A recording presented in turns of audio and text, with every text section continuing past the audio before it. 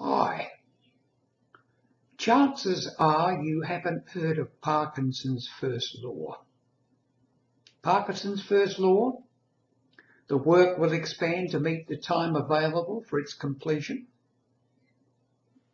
You've probably heard of Murphy's law. If something can go wrong, it will go wrong. But have you heard of Ware's laws 1 and 2? Ware's law 1? The seriousness of an announcement made by anyone in authority is always inversely proportional to the seriousness of the real event. I won't describe that at this time, but I will talk about Ware's second law. The books will expand to meet the bookshelf available to fill them. Why do I say that?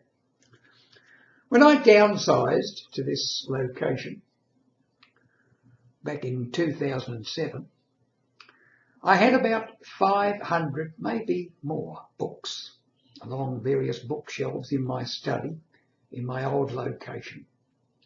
And I knew that I had to get rid of them, a lot of them. So I did. 2/3 of them went by the wayside. And I ended up with about 200 books left, which completely filled my bookshelves. But you know what? If you're a reader, you keep collecting books. And there are some you will never throw away. For example, this little book, Black Beauty, was the first book I was ever given as a gift. It was delivered into my hands by a headmaster at a primary school back in 1949. And the thing it said inside was this.